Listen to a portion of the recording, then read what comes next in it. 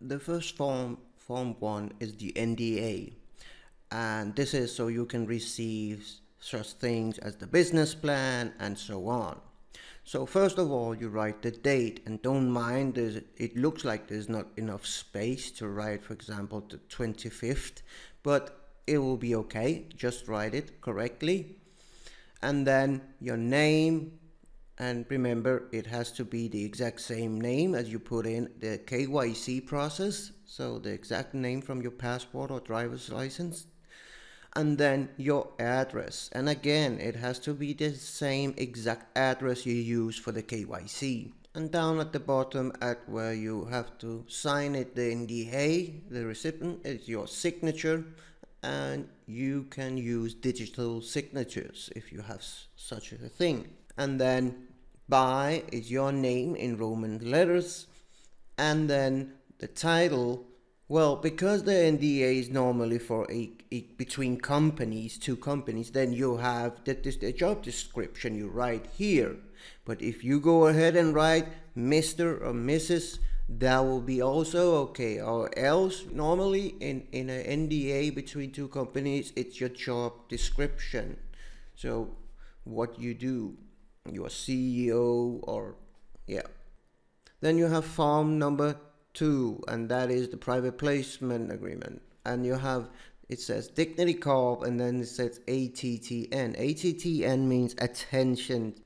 And since these documents are not made by Dignity Go, but they are taken from the SEC and normally used by lawyers, financial advisors, and so on for the clients, then this document is from you to Dignity Go. And because it's from you to Dignity Go, you write in the attention field the Dignity Go compliance team.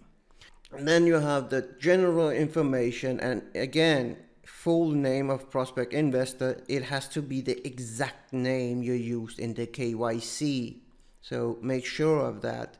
Down here, the first of you who received the email, it says dollar value, but that's a mistake. It's a typo, and that has been corrected, so most of you won't see that dollar sign. If you have some of the first emails where it says the dollar value, just remove that and just write it just like this corrected version. It says amount of DIGG token currently held. If you wait on receiving a corrected version, you're going to wait until you're 90 years old. So just make sure that you write the exact same amount of tokens that you registered. So all of your pre-January 18, 8 a.m. EST DIGG tokens. Your tax identification number in Danish, that it is CPR-nummer. Other places, if you're outside of US, you have your local identification number or your tax number. That's here where you put that in. Next, under contact information, it is of course your contact information, your address, your telephone number. Facsimile means a fax machine, and most people don't have that. If you don't, just write NA. Your email address, and then the legal information, state of country of residence, so where you're living. And then this next one is only for the US people. The next one, state where you're registered to vote. That's where you go and vote. When you go and vote, that's where you write. You can write the state and city.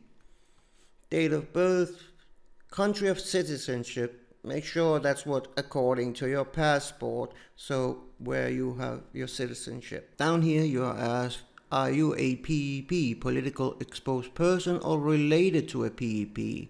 I hope you are not a PEP or related to a PEP, because there is a lot of headache and when you are. So just know that. Name of employer, who do you work for? Nature of business, what kind of company is it you work for? And down here is a facility of employer. Again, if your employer don't have a fax machine, then just write NA. Most companies doesn't have a fax machine. Business experience. If you're retired, please describe your last occupation. So you do that. If you're a retired person, just write that. Most of you are not.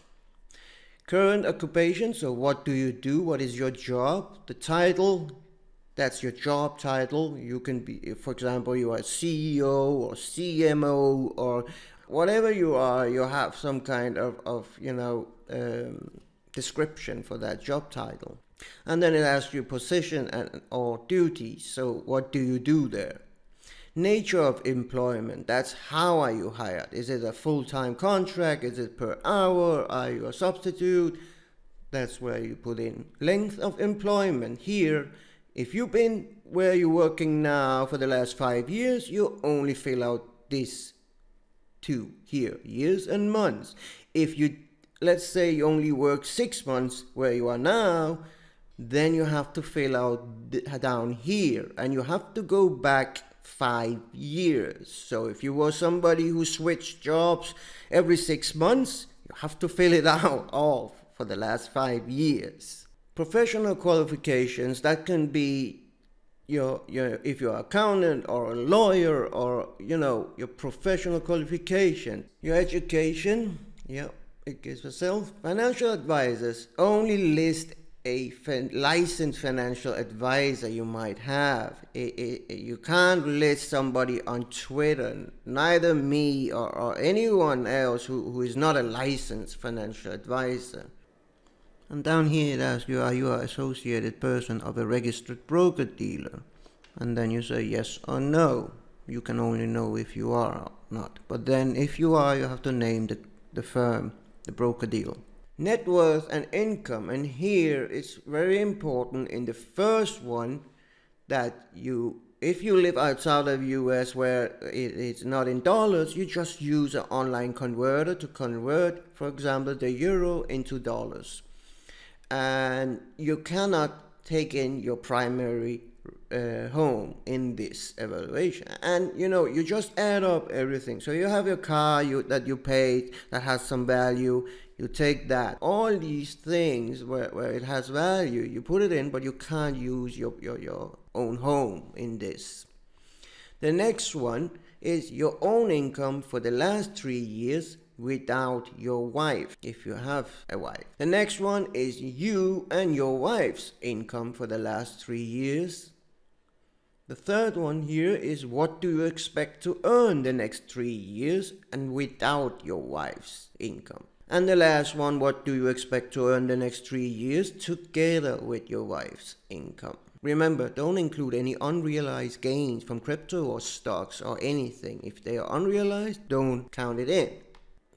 Number 11, investment experience. If there's some of these that you don't know what is, you probably didn't invest in it. But remember, you have also, some of you, a pension that you invest through Ventura Capital. So, just think about it and just click off. Less than a year, between 1 to 3 years, and so on. Down here, the commodities, that means gold, corn, oil. This is commodities. Down here, do you have such knowledge and experience in financial and business matters as to capable of evaluating merits and risk of an investment in the securities? Yes, of course, you understand the risk. Yes, of course, you can afford to lose it all. And then they ask you, would your purchase of the securities be for investment? Well, you're not doing it for fun. So yeah, it is for investment. About risk profile. Well, it's easy to say you all have high willingness to take a risk. You maybe think you don't have, but you are, because you bought dignity. You are in crypto. Crypto is seen as high risk. Investment objectives. How would you describe your personal investment objectives? Well, you're doing it to maximize as you invest in low cap projects. If you were trying to capital preservation, you wouldn't be investing in crypto. So time horizon, and this is where the average Joe invests for 5 to 10 years. That's what the average Joe look at this. Then it asks you liquid assets. What portion of your portfolio could be converted to cash within 90 days? And that means, let's say if you have some stocks, you have some crypto, and so on. How much of that portfolio of investments can you sell within the next 90 days without issues? And then you write the percent here of that. How many years of investment experience do you have in crypto stocks, bonds, and so on? That's the last one here. So that's all together. So if you were investing in stocks before crypto, then you also put that in. So add it all up. So have you invested in digital assets before? Yes, you invested in DIGG. You invested in Bitcoin to buy the DIGG probably. Have you invested in cryptocurrency before? Yes, again, it's the exact same thing.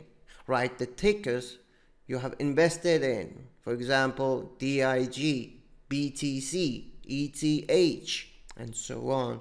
Have you invested in digital securities or assets before? Yes, you have. You write again the tickers you invested in. DIGG, BTC, and so on. Are you comfortable with distributed ledger technology and able to invest in digital assets?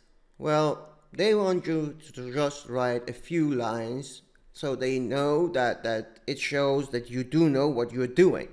That's what it's about. And then the date, your signature, and your name in Roman letters. In form number 3, you do the same again where you write in the ATTN field, the attention field, to the DiGG compliance team.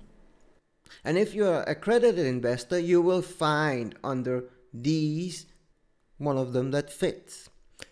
Or else you will, if you're not an accredited investor, you will choose the bottom one and you put in the date, your signature, your name in Roman letters that is easy to read, your job title. If you are like retired or you don't work, then you put in Mr., Mrs., and that's okay. Form number 4 is only for accredited investors who said that they are accredited in one of these fields in form number 3. So form number 4 is only for your accountant, lawyer, licensed financial advisor. He or she has to sign it. And by signing off on it, they will declare that you are somebody who is an accredited investor. And make sure you know that they might ask you to provide additional stuff. So be accurate when you fill it out. Be accurate, be honest. And, we are getting there, step by step. And then, we will look at the next parts after you've done this. And once and for all, to close this down about being an accredited investor or not. And yes, usually, if you are not an accredited investor, you can only invest up to a certain amount, and that depends on your income and so on. But who is buying Dignity Gold? You're not.